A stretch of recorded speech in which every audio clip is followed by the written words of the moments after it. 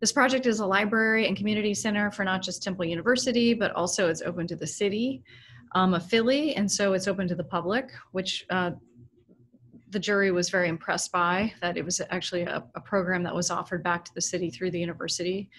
The jury felt the massing was masterful in its composition of these concave carved out voids that create these large scale entries and a really nice formal relief from the otherwise large volume of this building.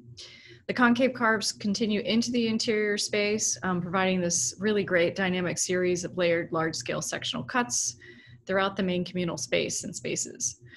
The use of wood, concrete, and steel on the interior works really well to distinguish the various architectural and programmatic components that make up the project. In addition, there's a very large green roof that helped to filter the site's stormwater management system.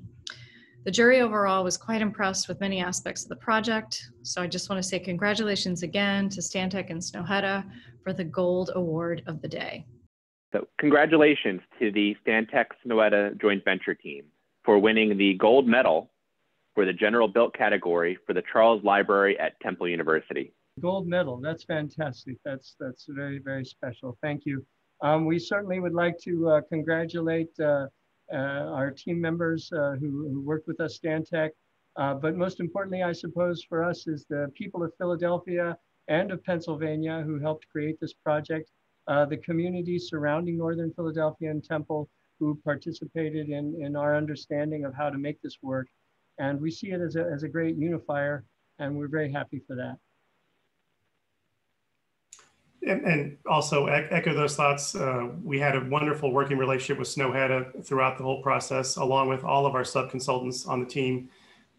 And we really think that the end result is really going to improve student success at Temple University. The building is a community building. It's not just the community for the students, but it's also open for the local residents as well.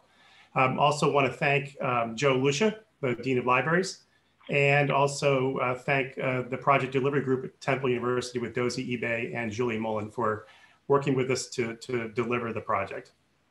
Thank you.